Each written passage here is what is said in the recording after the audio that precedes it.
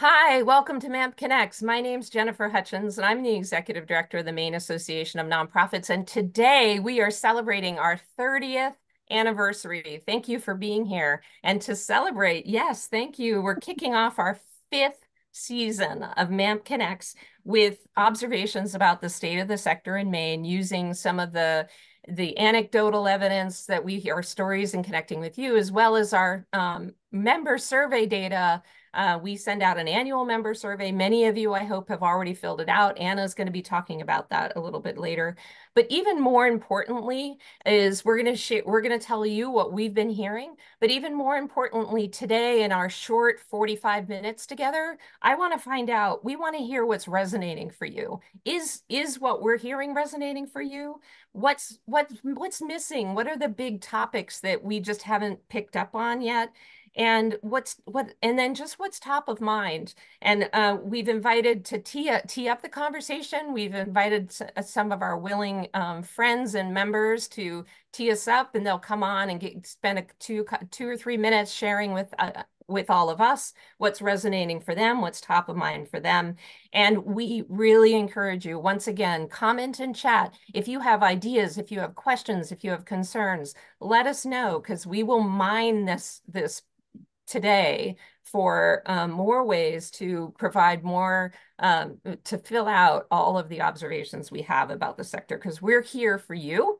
And this is how we know what topics to focus on for MANP Connects and for our other programming. We have great programming all year, and we need to really find out from all of you what you need from us. What are the kinds of things you want to be learning about, peer sharing with your buddies, and then even more importantly, we need to know so that we can advocate for you. We're working really hard in Augusta, Washington, D.C., with our friends at the National Council of Nonprofits, as well as business leaders and philanthropic leaders, to make sure we're sending the right messages to them about what you need in the charitable nonprofit sector. So this is a really important day, but let me make sure you know that the conversation does not end today. This is really just a reminder to all of you that we're always here to listen. And MANP Connects 2024 is going to provide many opportunities for these conversations to continue. We're going to change up the format a little bit. The exciting news is that we're going to do 2 in-person MANP Connects this year. We had December's MANP Connects that went off so beautifully, and we want to try to pick up that energy and carry it forward into 2024.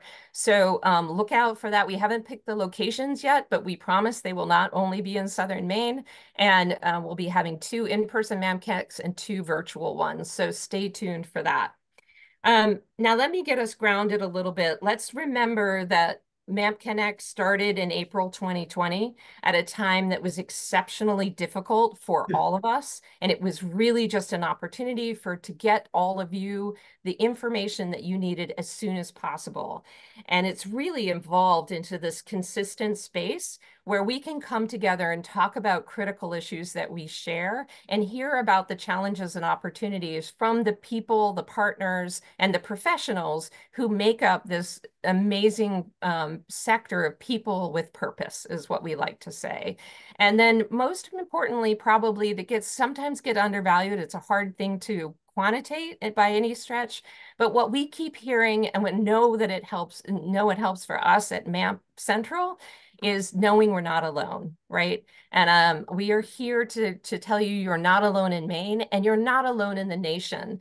We are members of the National Council of Nonprofits. I recently became a board member of the National Council of Nonprofits, and I'm really committed to bringing to you reflections from other parts of the country and the national data that the National Council has, so that you know you're part of a broader network. Through the National Council, all of our members are part of a network of nonprofits across this country that is over 35,000 organizations strong.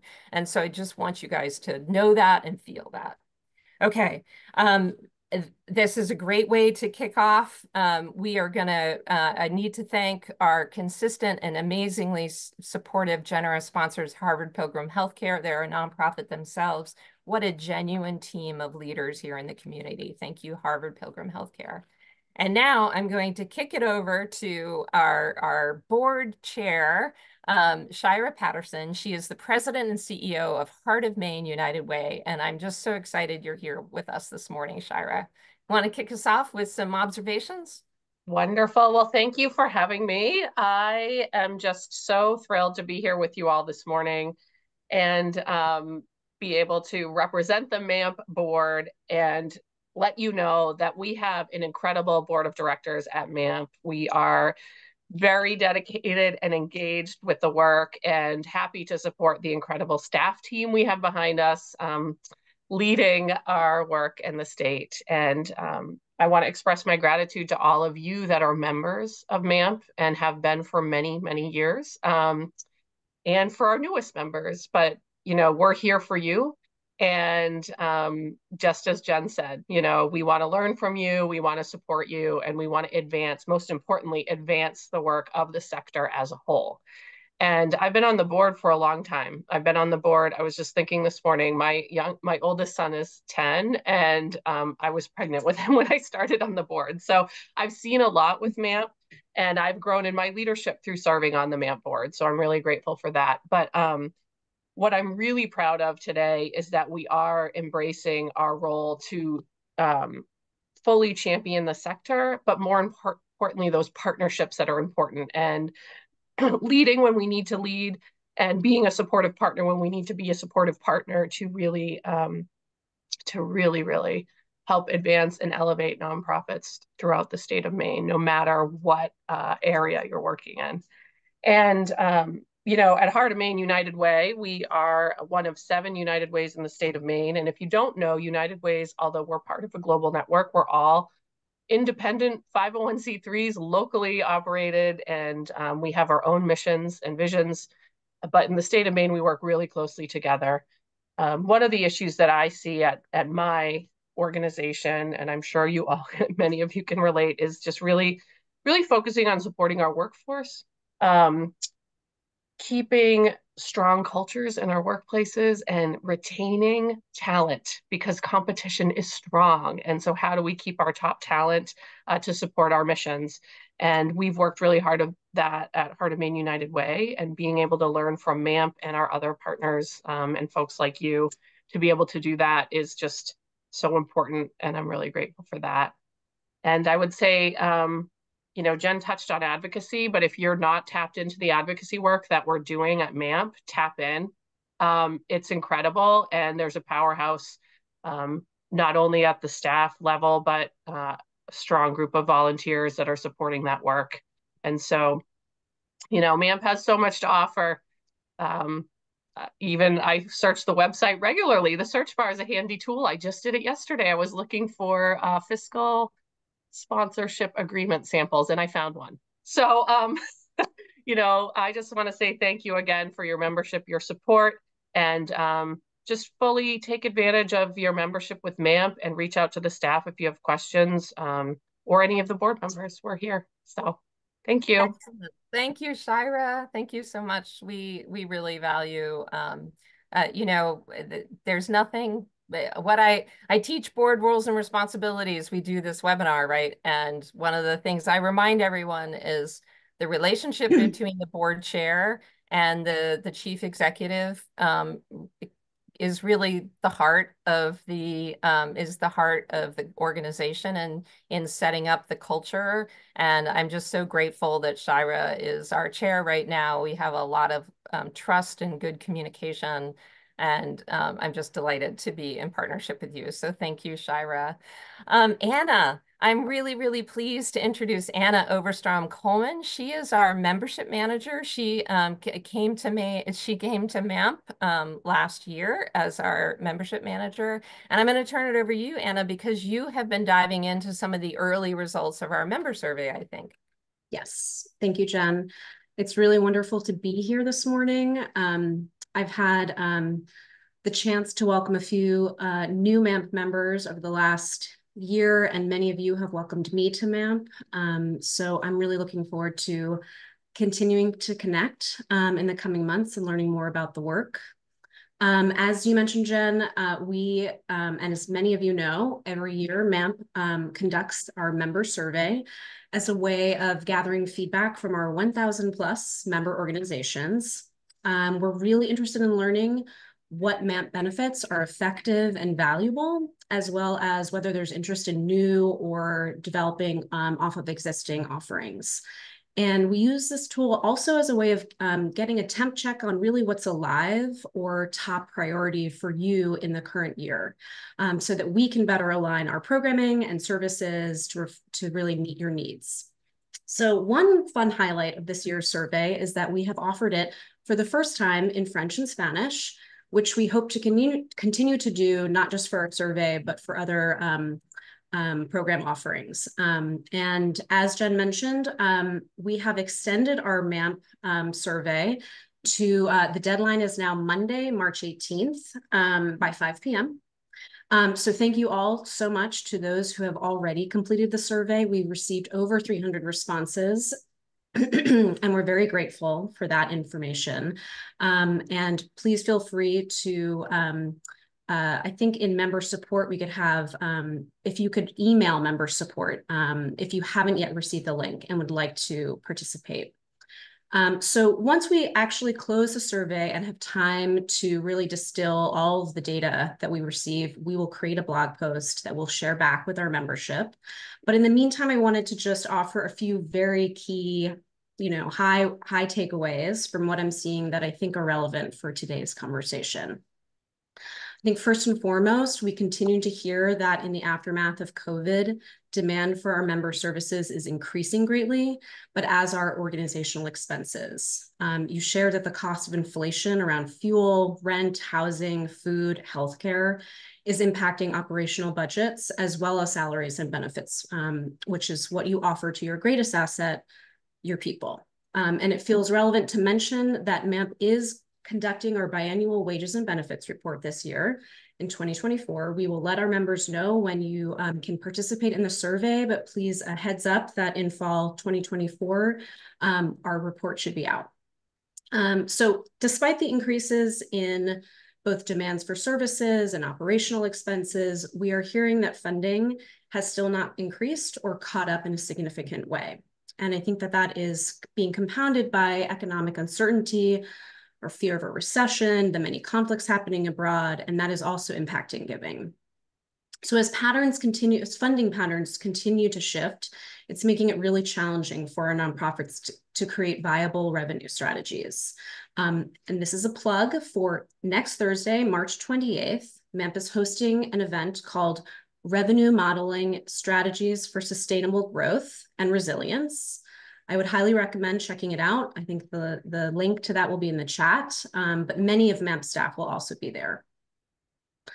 So I think it's important to mention that as COVID recedes, just in the past year alone, Mainers are experiencing compounding crises of climate change and gun violence.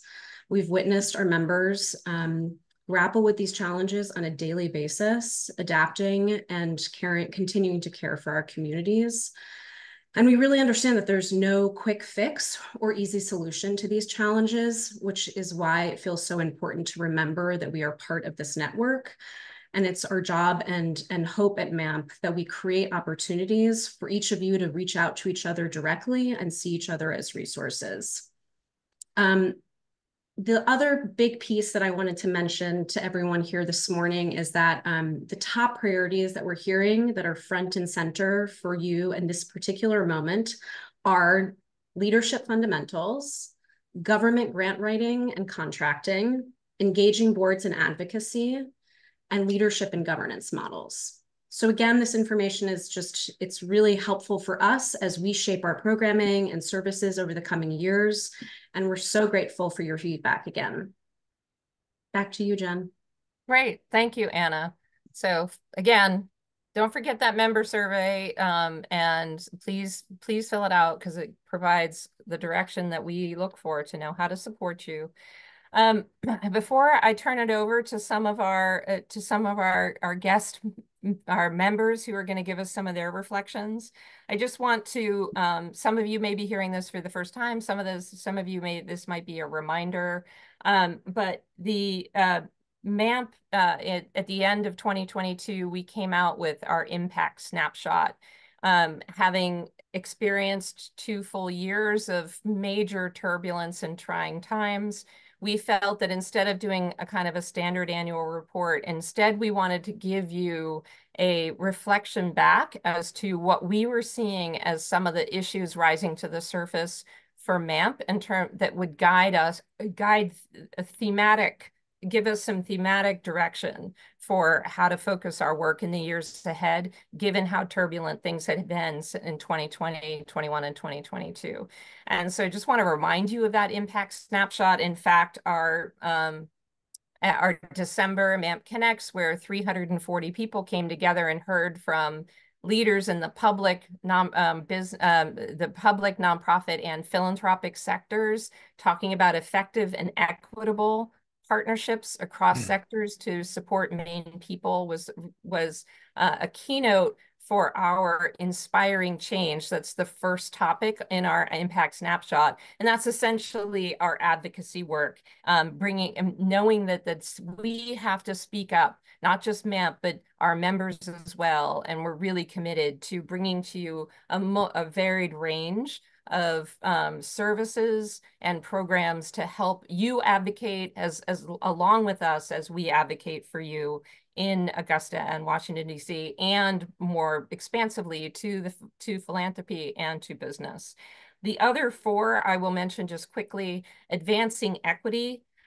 We kicked off a new membership scholarship program that we're really excited has started to be used to increase accessibility for historically disinvested communities. If anybody's interested in learning more about that, please contact Anna. She would be the one to help you with that.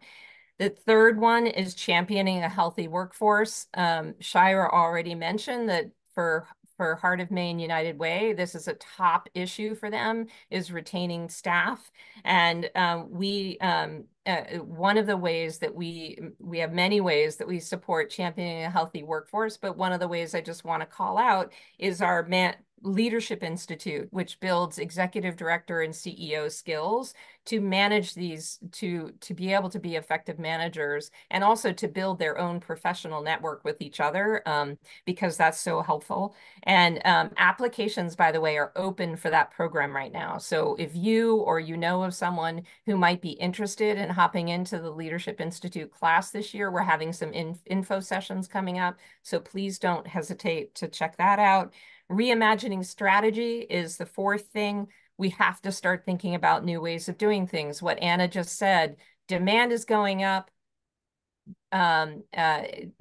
Donations have been decreasing. Not like the percentage is not horrible, but it's been steady over the last few years. It's getting more challenging on both sides of the equation. And so we have to start thinking more strategically, both within our organizations and across organizations, to explore collaboration, to explore how are we going to solve these community problems together. And one thing I just want to highlight, we're really proud of a program that we launched over the pandemic, which is our sounding board program, where you can get personalized coaching pro bono as a member.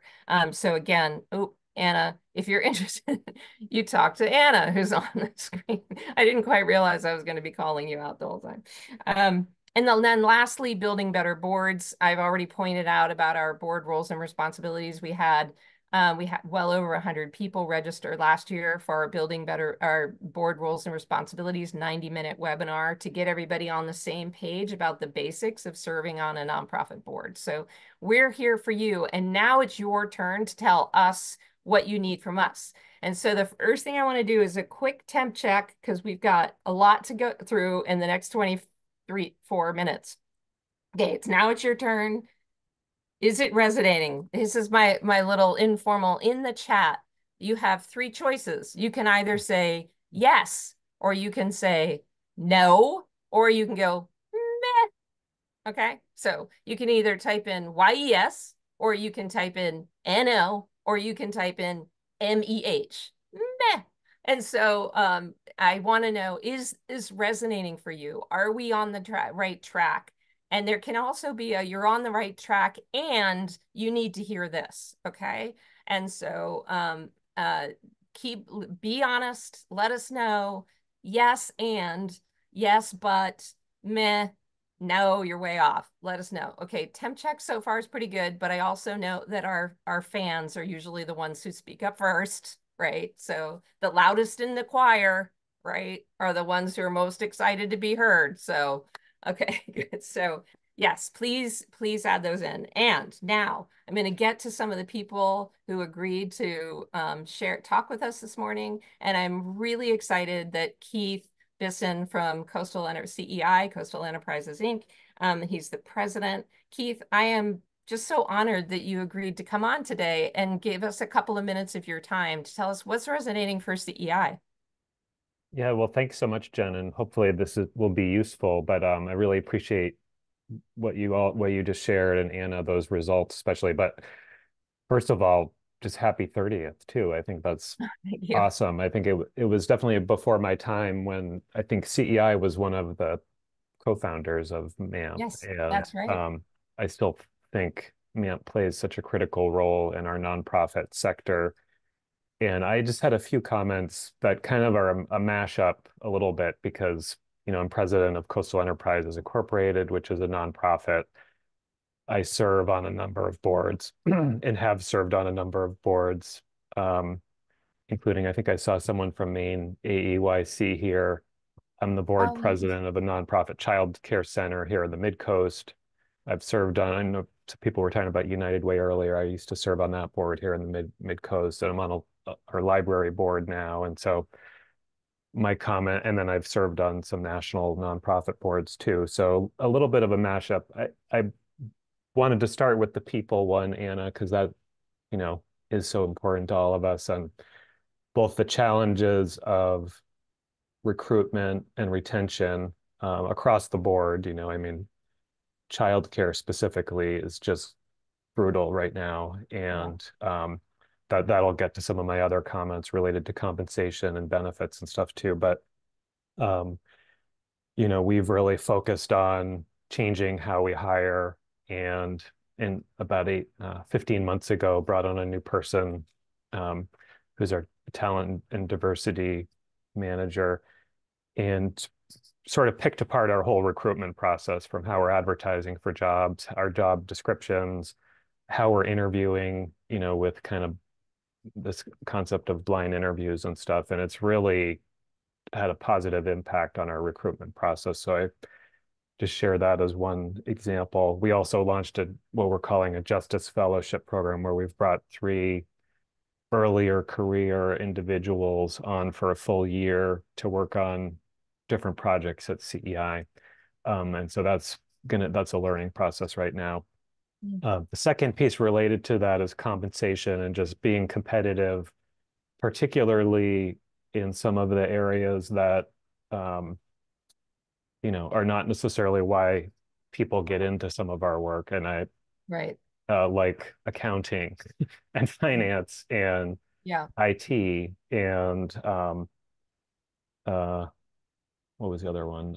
Well, human resources too. And Yes. it's a very competitive marketplace for those types of individuals. And so that's been a real challenge. I see that across the board. And part of it's not only around compensation, but we do at CEI anyway, we do try to do pretty regular compensation studies with a third party. We're kind of unique because we have lenders and stuff, so we're competing for people from for-profit entities in many cases. So it Sure. requires a little nuance.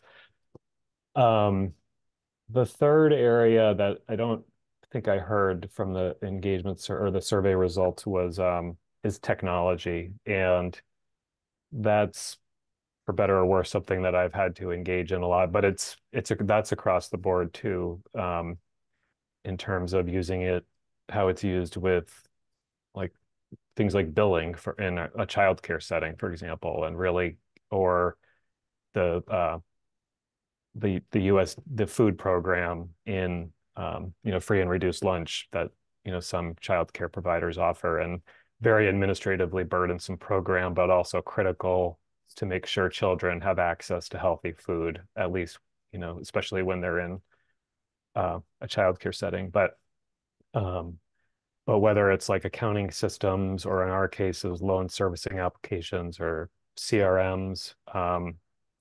Can I ask you a question? Are you Yeah, saying that it's you need the technology, or you need people who know how to work with the well, technology? both. And I guess Okay. that gets to like the increased cost that Yeah. Anna was talking about, like the Right. costs of these things. I'm constantly surprised at them because, you know, it's like um, you need there are opportunities for efficiencies and automation and stuff, and at the same time, to get there, it can be very costly to do that. Right. And so Right. getting from here to there is just an area where we might all learn from each other in terms of how to do that. You know, we're only now um, implementing a CRM, and don't ask me why I'm forgetting what that acronym is. It's a customer relationship management system, Mm-hmm. and which is, you know, extremely valuable from like a fundraising perspective and stuff. And we've still been doing most of that the old-fashioned way, and we're a complicated organization in terms of the different things we do. And so getting that stood up has been a lot more work than I anticipated. So I just share that as something I think we could learn from each other on. Yeah, I that's helpful. definitely don't believe technology is the solution to all of our problems, but there are Sure. many benefits to it and opportunities there. And it's an area where our nonprofit sector we can learn a lot from each other. Yeah, thank you, Keith. Yeah, and some people are mentioning artificial intelligence, AI, and the effect that that's having. And that's a hot topic that is being discussed at the National Council of Nonprofits level too. And so there are definitely conversations going on. So that's just another angle there. Yeah, maybe the last thing, and I'm really looking forward to hearing it from others, is just the continued, even though the pandemic is sort of over, depending how you look at it. You know, the child care organization where I'm the board president, we never closed. And because we felt it was important to provide care for people who couldn't work remotely. And fortunately, our staff uh, were willing to do that. And so there's some positions that still can't work remotely. And there's still, I would say, a healthy tension between remote work and being in an office for Definitely. even those organizations that are like, most of our work can be done remotely. And yet Betsy, who's our CEO, and I and our team still see a lot of value in at least some time together from a cultural perspective. You know, I at least feel strongly that, you know, one reason we got through the pandemic is because we had a pretty highly developed um, set of relationships that were based on personal interaction and stuff. And I'm not saying you can't do that over remotely, but I don't think it can be done entirely remotely. So Yeah. I'll maybe end with that. Thank you. Great. Keith, that's really, really valuable information. I saw Anna taking a lot of notes. So thank you so much for your time today. We really appreciate it. And thanks for supporting MAMP. The next person I'd love to invite is Elise Johansson. She's the Executive Director of Safe Voices. Elise, how are you? I am great. Good morning. Can you all Good. hear me okay? Yeah, where are you calling us from today? Meaning like physical location. Yeah. Yeah. So I'm at my home in Harpswell. Oh, good. But typically I work both at my home office and then in Lewiston on Main Street or on Lisbon Street. Right, right. I thought you guys were based there.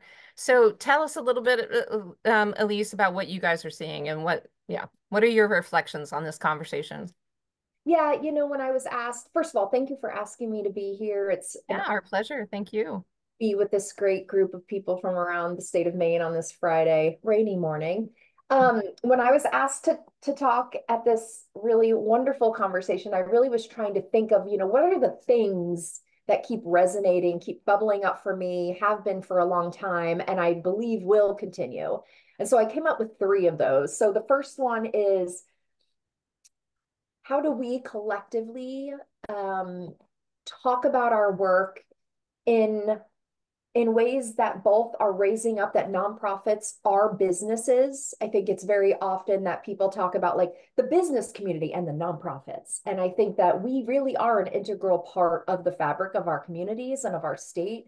You know, I've heard a lot of people talk about, you know, us as employers paying people the best that we can, creating the best environments that we can. And I think that that is something, you know, I've been committed to throughout my career, but I think even more since COVID, being able to see how we can create a work environment and a culture and an organization where people can perform at excellence, even in the midst of a global pandemic. If you, as the employer, are creating an environment that attends to their wholeness, Yes. and I think we've learned a lot, and so that's one piece of like, how do we show up as we are businesses in the community. We are employers in the community. We are integral to the community, and we're not something that's outside of this business community. And how do we integrate that better? And I've been having conversations in my catchment area about that with some local, maybe for-profit businesses. Mm. And then how do we talk? So the other thing is, how do we talk about the work?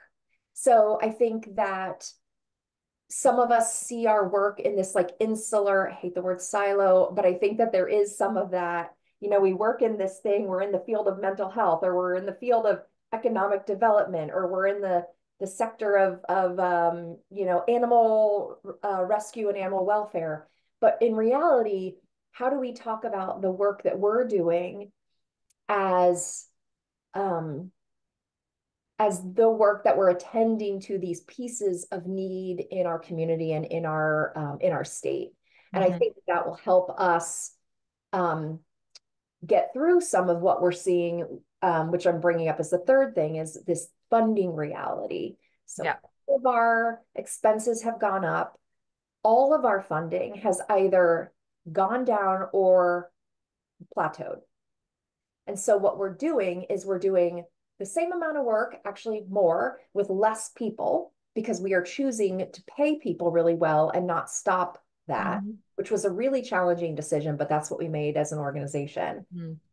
And one of the tips and maybe commitments that I was going to bring to this group is I've been going to every one of our funders, and specifically our for-profit business corporate sponsors, asking for multi-year commitments.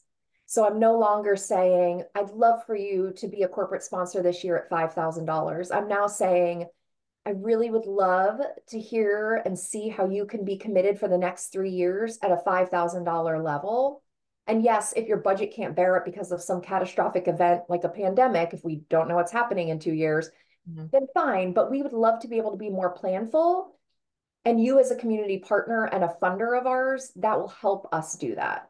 And so I think the more of us that start asking for those multi-year commitments, the less it will be like a, huh? You want us to commit to 2 years? Right. That's great. That's really, really, really helpful. I really appreciate that, Elise. Thank you for taking the time to share with us. It's just so grateful for that. The third person I want to bring on is Donna Bissett. She's the Land Trust Program Coordinator for Maine Coast Heritage Trust. How are you today, Donna? Hi, I'm good. Hi, everyone. Great to see you. Yeah, I'm really sorry that we're having to breeze through everyone, but our commitment with MANP Connects is to get everybody in and out in 45 minutes, and we try to make these like really packed snippets of good information and connections. So thank you for being here, and I apologize to Elise and Keith and you in advance for having to keep things so brief, but we'd love to hear your It's great to perspective. hear. Great to hear from everyone. And I don't need a ton of time. First of all, I think, first of all, we're a little bit different in that we are sort of an intermediary. Yes, we are part of a nonprofit, but we work with the over 80 land trusts in Maine who are themselves nonprofits. So we're sort of a service center to it, and you guys are a service center to a service center with us. But I'm always just, in awe when I join these calls and hear about the amazing work that's happening in other sectors in Maine. certainly the staffing issue resonates strongly. We run a job board for any, and not just land trusts, any environmental related positions. We have listings from state agencies and other places. And I recently, was in a panic because jobs were disappearing from the job site, and it was because we had reached our limit. We've never gone over Wow. 50 available jobs before. And we fixed that, and we are now running 60 to 70 jobs.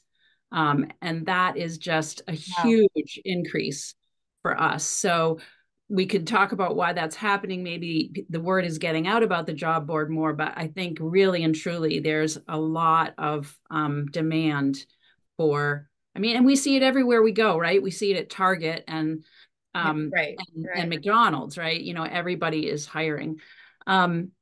We've seen quite a bit of consolidation over the last 20, 25 years in land trust work, where there were over 100 land trusts when I started doing this. There are now just over 80. So we're seeing consolidation. And then a lot of just demand to be more professional. About 15 years ago, accreditation for land trusts started, and that was a huge challenge for land trusts, and actually a way that MANP has been incredibly helpful to land trusts, because so many of the accreditation requirements are really about good governance and good finances and that kind of thing. So the services and the help that MANP has provided has been a critical help in that realm. And then, I really liked what Keith said about the healthy tension between remote and in-person. I think that that's something, at least at Maine Coast Heritage Trust, that we're really starting to see now, that people are getting more relaxed.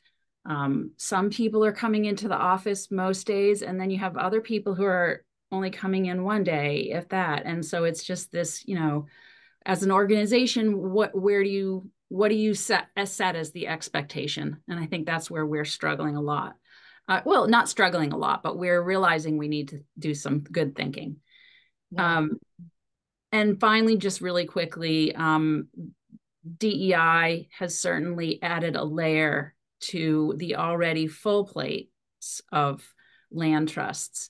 I think they're welcoming the challenge very much so, but it's still, it's still hard for boards that have a lot to do and a lot to think about to add that to their responsibilities. And again, MANP, you guys are there offering a lot of really great webinars and resources. And I think, we got to keep getting that cross-cultural, sharing with each other like we're doing here. So thank you for these calls and for all the ways that you help support that interconnectedness. No, thank you, Donna. That's really helpful. Yeah, the workforce issue that all of you have mentioned is just we're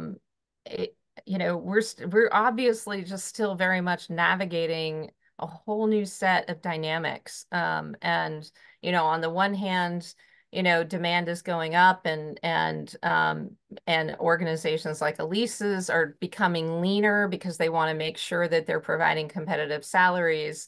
And yet there are other organizations that are expanding and looking for more people and looking for more, it's overwhelming, the dynamics that are happening. And so this is really reaffirming to me, because I'm really committed and interested in working with our team at MANP to help everyone get a landscape view of what these dynamics are and how interconnected they are, and making sense of that. And to Elise's point, really thinking through the messaging that we're sending about the professionalization of the sector. In a lot of ways, I feel like our funders haven't, or some of the traditional ways that our revenue sources have perceived charity is not equal to the output of work that's happening.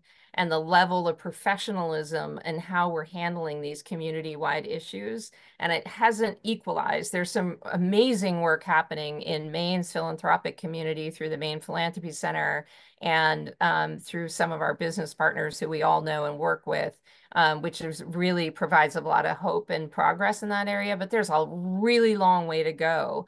One of the issues that was, and Donna, if you can sit and chat with me or not, you're welcome to whatever you're comfortable with, staying on camera or not. I didn't want you to feel like a trapped audience, but one of the things I did want to mention is that a topic that came out recently is that more and more people are putting their money into donor advised funds. And that's great, right? Donor advised funds play a really critical role, and our friends at the Maine Community Foundation do a phenomenal job of leveraging those resources to the benefit of the Maine communities. But someone pointed out to me recently, the challenge with that though is that DAFs are hidden from fundraisers. Fundraisers can't see the DAFs. They are reliant on the Fidelity Charitable Investments or a Maine Community Foundation who does a really good job. But there are lots of places where people are holding their money that fundraisers don't have the opportunity to build those relationships. They have to wait. And the private family foundation, like we have such a great community of them here in Maine, have had that public face and make those opportunities to engage and network and develop relationships more transparent and more accessible. So we've also got this like nuance of funding challenges around it's getting more difficult to find. Like we know the money's out there, right? And it's getting more difficult to find. All of this stuff is so helpful. But it is 9:43. That went by so fast. Thank you so much to Keith and Elise and Donna. Thank you so much for taking your time today. The chat box has been really full and active. I'm hoping that I know that we have such an amazing team here that I know everybody's been gathering all that information and will be digesting it. I wish I could hear from each of you individually. I really, truly wish I could. The best way that we can hear from you is through that survey if you haven't done it. But even if you have something burning, email one of us, email Anna, email me, and even anybody on the team, and let us know what's on your mind, because this is really helpful to us to be able to distill the information that's coming in from all over and finding out and figuring out what's going to serve you the best right now. And that's really what we want to hear from you. And now I'm going to wrap up. I can't believe I have to do this. Thank you for coming. Thank you for being members of MAMP. If you know people who should be a member, send them to Anna. If you provide informational feedback, please, I already said, reminder, the survey comes out, it closes on Monday, March 18th at 5. Also, don't forget to come to, oh, look, celebrating. Look, can I have some more cakes? Can somebody celebrate? Can I get some more birthday cakes, please? And again, thank you to our sponsored Harvard Pilgrim Healthcare, and go blanket sales tax exemption. Keep it in the governor's budget. Let's make it equitable for all charitable nonprofits to be sales tax exempt. Okay, I think that's it. Anything else you want to wrap up with, Anna? No, you said it all. Okay, great. Happy Friday, everybody. I hope this was a great, helpful program to you. We are on board to do more. Can't wait to see you again. Have a great weekend. Bye.